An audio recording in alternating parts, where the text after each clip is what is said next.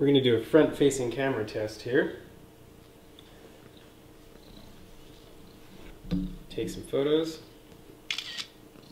See, the iPhone's a lot faster. I'm going to go back and review these photos.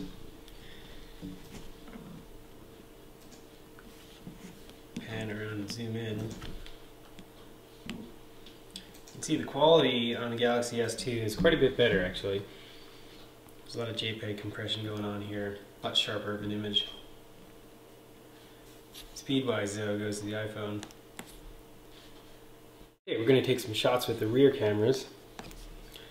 I have my little Y-Val card here.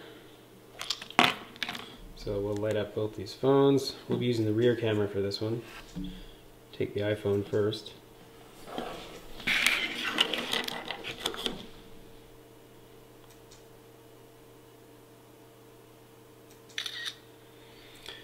And now we'll do the Galaxy S.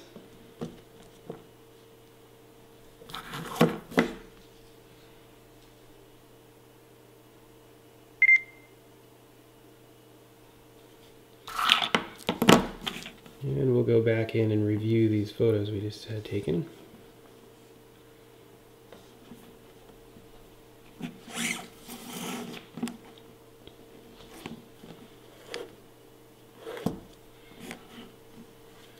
You can see color definitely warmer on the iPhone.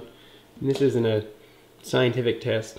The lighting's a little bit weird in here, but quality-wise, they're really close, I would say. A little bit of an edge in the sharpness to the iPhone, but this is all handheld, so it's not really that conclusive.